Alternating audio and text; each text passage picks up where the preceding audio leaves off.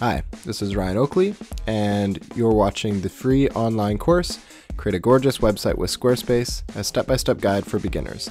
This is video 9, and in this video, we're going to be creating our sales page. So now I'm going to show you how to create the book sales page. Right now it's blank. It's going to look like this.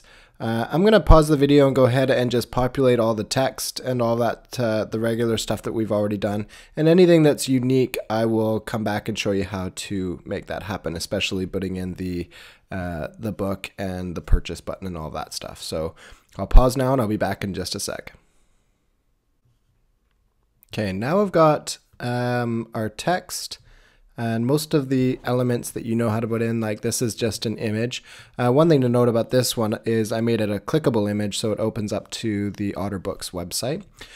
Now let's go ahead and add in our book. So if I go, what I mean by that is to add in the book and the ability to make the order of a book. So I'm going to go under here and add, this time I'm going to go down to commerce and add a product. And find a product, just do a search for humans, and then that's the one that's going to pop up because that's the only one I have. Now it gives me some options of what I want to show. Do I want to show the image? I do. Do I want to show the title? I do. Do I want to show the price? I do. I don't have a description. I don't need a description because all of the text on the page is essentially the description of it. Show add to cart button. I want to see that as well. So I'm going to go to save. And there it is underneath there. And I want it to the right of all this text and stuff. So I'm gonna just scroll up and just come over here and I'm gonna have to play around with it, but I'm gonna try to get it on the side. Now you can see that the title text is now over on the left column, and I don't want it there. So all I have to do is go Control X to get rid of it. And that's going to change all of this text, which I can just change back. Sometimes you just got to fiddle with it until it works. So that's like that. And then I come up here, add some new text and just paste in the title. So there, that looks better. Okay. So now we've got a nice big image here and this add to cart button. One thing you'll notice is I've got purchase instead of the add to cart button because I only have one product. I want people to go straight to checkout once they select how many books they want. So I've got it changed to purchase, and I'll show you how to change that when I'm done finishing creating this page. The next thing we're going to create is this little image carousel. So an image pops up here and then you can kind of click through it. And this shows people what the book actually looks like, which helps them decide whether it's something that they want to get. So let's go ahead and add that to our page. Oh, I did notice that all this stuff came underneath. Let's go fix that. How do we fix this? We just need to, let's see. If I move the book to over there, and then I move this text, and this thing goes there, and then this text comes down. So again, you gotta fiddle with things until it works. I gotta find a way to get this text down.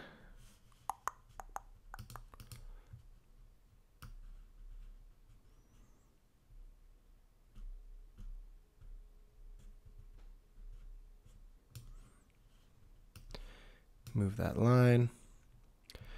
Okay, there. So now we've got this bottom stuff not lined up in a column. Okay, so I believe it's underneath this line. We're going to add this carousel. Let's go do that now.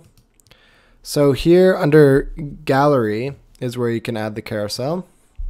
So I'm going to add it, and it's going to ask me to upload some images. So I'm going to do that. I believe I can add in a few at a time, so I'm going to go in and add all these. Go open. Yeah, and it's loading in just nicely. That looks really good.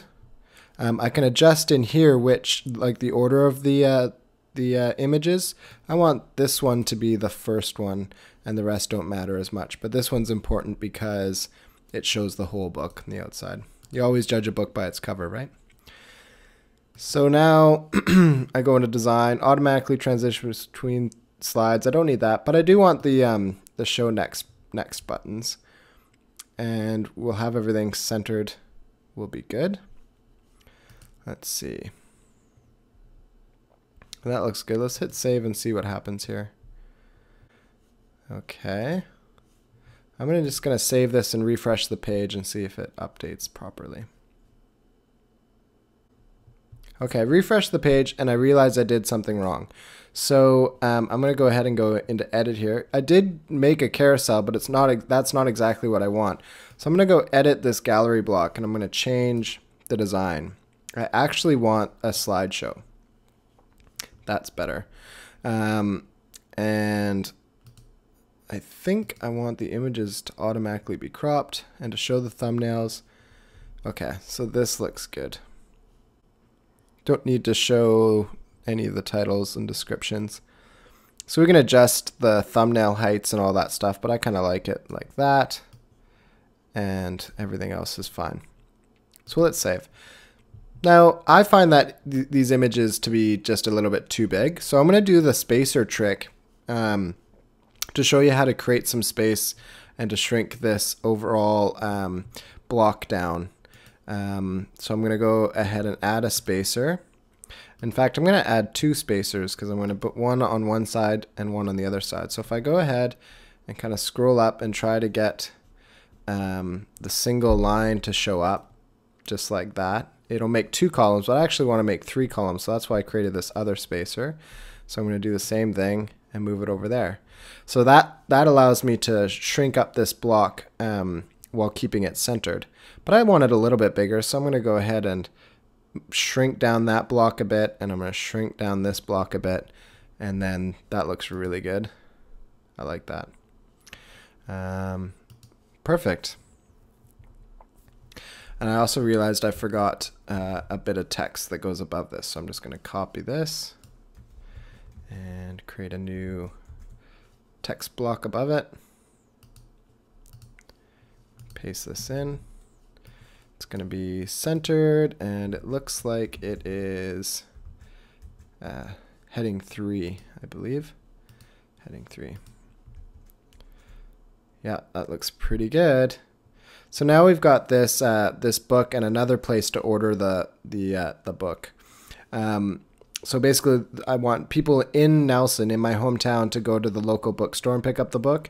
But anybody that's online that needs it shipped needs to order it online. So that's why I've kind of got this explanation for folks out there. Okay, so let's do that. So we've got the space already lined up there. Let's go ahead and add a product. So we scroll down and we find our product right there. Same thing, search for our Humans of Nelson book. We found it. This time I'm not going to show the image because I've tried this before and it's really hard to kind of manipulate where this image shows up. So I'm going to say don't show an image, show a title, show the price, and show the add to cart button. And that's it for that. And then what I'll do is I'll just create an image block and I'll manually just throw in the book, which I gotta go find. The image of the book is, where is it? There it is. Nope, that's not it. Right here. There's the image of the book. And so if I throw that in there, then I'll be able to locate that next to the product information. So I'll go save, and then if I just kind of slide this down here like that, then the book comes in, looks really good next to that, which I think is how we've got it. Oh, I've actually got it without the book.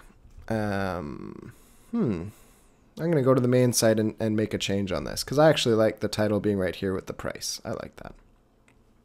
Okay, so let's go find out how to change this add to cart buttons to a purchase button, which will go straight to checkout.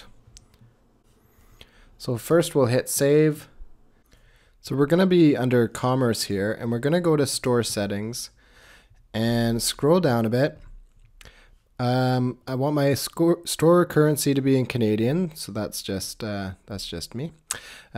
Measurement standard doesn't really matter. Next order number, doesn't really matter. But this express checkout is where we would change that add to cart to a purchase button. This works well again because I've just got one book, one product to sell. If you've got multiple products, then you'll probably want to keep the checkout on so that people can add things to a cart and then check out after that. Everything else with the checkout style and all that stuff is really, really nice, but it's something you can go in and change as you want. So I'm going to go hit save and we'll see what kind of changes that made. Okay, so I'm just going to refresh my page here and see if that add to cart changed to purchase.